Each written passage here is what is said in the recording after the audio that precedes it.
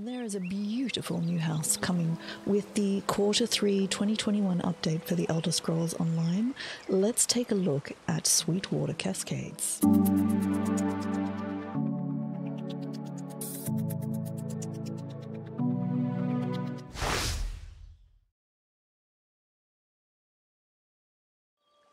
Hello, it's Icy. Yes, join me as we take a look at this gorgeous house.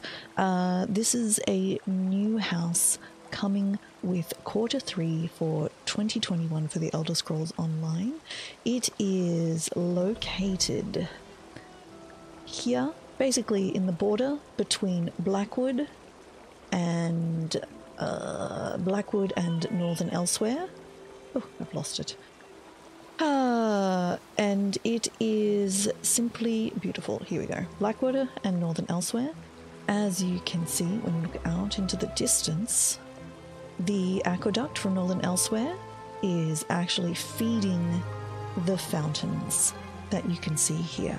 If you don't own the Blackwood chapter, you can still buy this house for crowns and just travel directly to the house as opposed to being able to walk in the front door. So don't let that stop you if it's something that you're really interested in. So we have the entries just here and a second one there.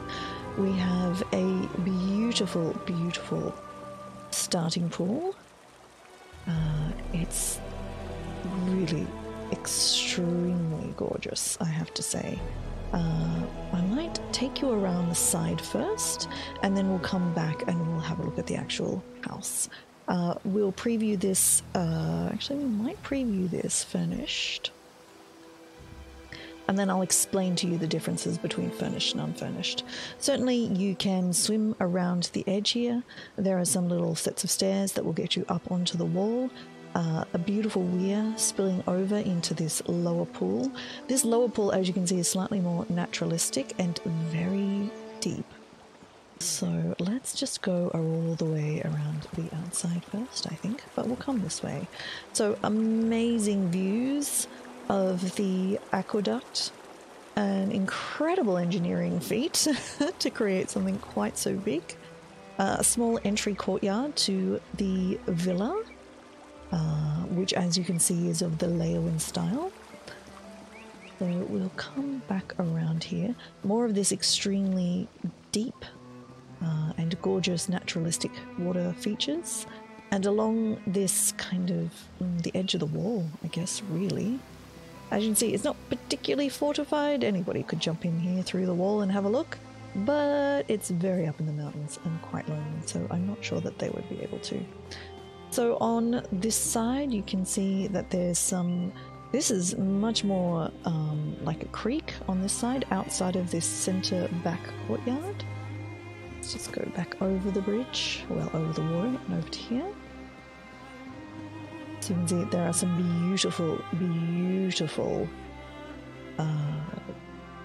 colonnades that you could decorate in the most amazing way. So as you can see, furnishings out here are sparse, and then we have another simply stunning central pool here as well. The pools are just phenomenal. I mean, they really are extremely gorgeous. And as you can see, there's a second small building at the back as well. So if we walk around this side of the colonnades, so that's the front of the house that we could see before. There's the weir spilling over into the deeper pool. We have a second kind of higher pool here. Further weirs spilling over, which I will show you in a minute. And as you can see here, we've got the entry point of where the water is entering the property through the aqueduct. I have not been exploring up the top, if you can get up the top yet. But this is the entry point for the aqueduct into the property. And if we come over here, as you can see, there is a lower section with a beautiful, stunning view all the way out, and it's absolutely beautiful. And looking down over the top, you can see there's some lower pools down there, which I have not jumped down to, but I'm going to assume that they are not part of the map. So let's come back and we'll have a little look in the rearmost building first, as we're already here.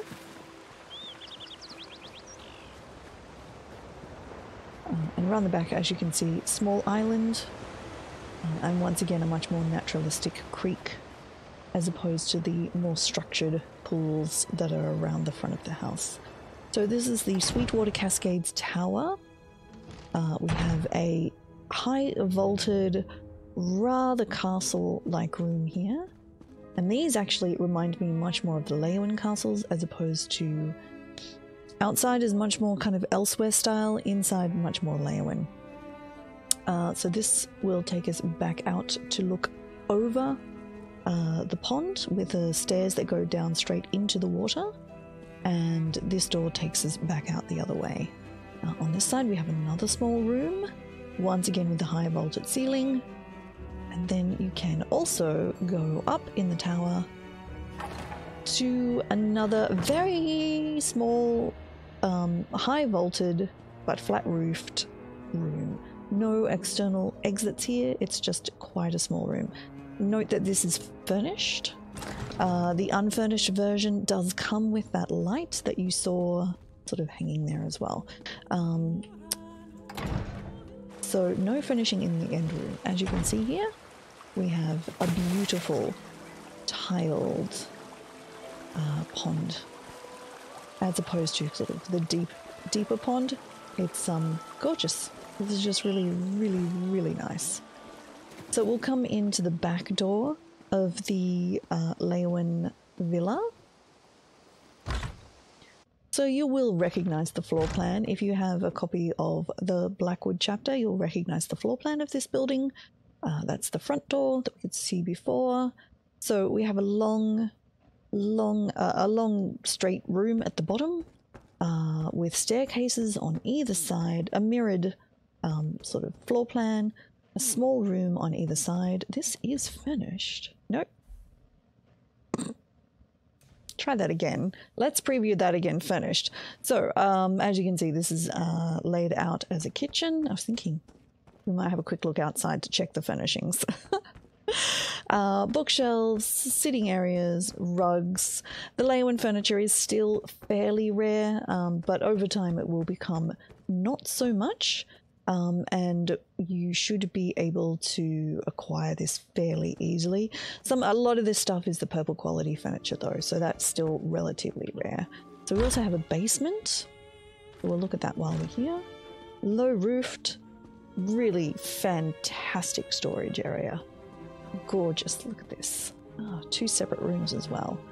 Note the strong support pillars. Excellent engineering in this basement. So you could certainly... and there's a courtyard entrance as well, which I missed before, so we might pop out and have a look here. Aha! So we have like a storm cellar on this side. So while we're out here, as you can see, there's just a few more like benches and things along here. We'll just take a quick look here at the tower to see what it looks like furnished. I could have sworn I chose that.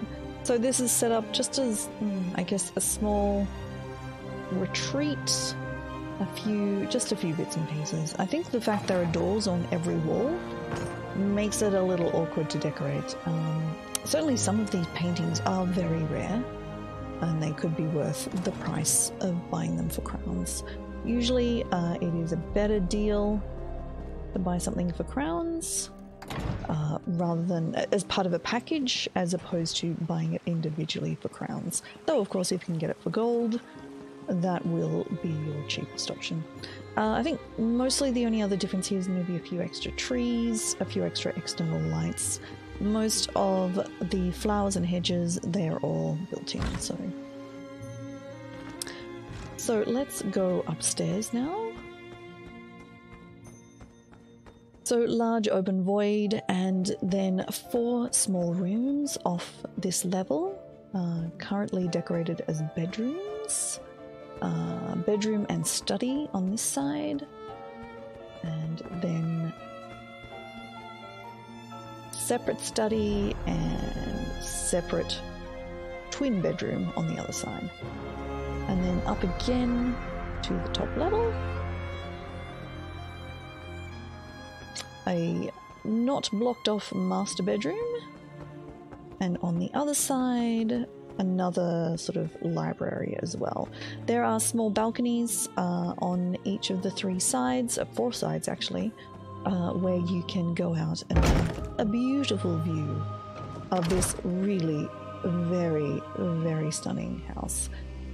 Let me know in the comments, do you like this one? Are you impressed? Is it something that you would like to purchase? This one will be for crowns. It won't be for gold in-game. It will be crown only.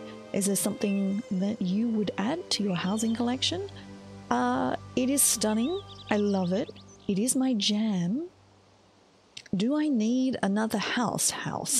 I don't know. I don't know if I need just another, like, house. I do have a lot of houses, even though personally I would love to live here. It's gorgeous. But yeah, let me know in the comments below. Do give us a thumbs up if you liked this video and you found it helpful, because it helps to spread the word. Please do subscribe here on YouTube if you haven't.